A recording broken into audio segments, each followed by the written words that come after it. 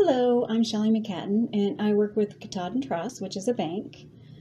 Just to tell you a little bit about myself, I love going to classrooms and reading stories to children. Doing it video right now because we can't go into classrooms. I also love baking with my granddaughter, getting on the floor with my grandsons, and playing with trucks. Sometimes, I guess you could say, I just like being a big kid. When I was a kid, I used to dust and clean my room in order to earn an allowance. I always wanted to buy something right away, but I knew if I saved my allowance each week, I could have more money to buy something better. I remember how much I wanted a camera. It was hard saving enough of my money to buy a camera, and I remember how happy I was when my parents decided to give me one for Christmas. I learned quickly that more money was needed in order to purchase pictures to come out of the camera. I took pictures and had to have them printed.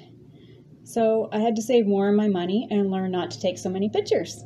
I needed to save my picture taking for special photos, my favorite pets, my best friends, my most loving family members. Sometimes it's not just money that you have to save. You have to save your time and pay attention to what's going to cost you something down the road.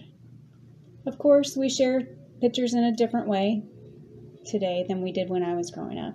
Everything's done electronic now, so you can share pictures from one phone to another. Things keep changing, and that's something you need to think about when you're making a choice on whether to save your money or what to spend your money on. When you decide to spend your money, make sure it's something you will want for a long time. I still enjoy taking pictures today, and taking pictures when I was younger helped me learn to be a better photographer. I traveled across the country taking pictures of places not too many people have seen before. Mountaintops and mountain lakes are my favorite.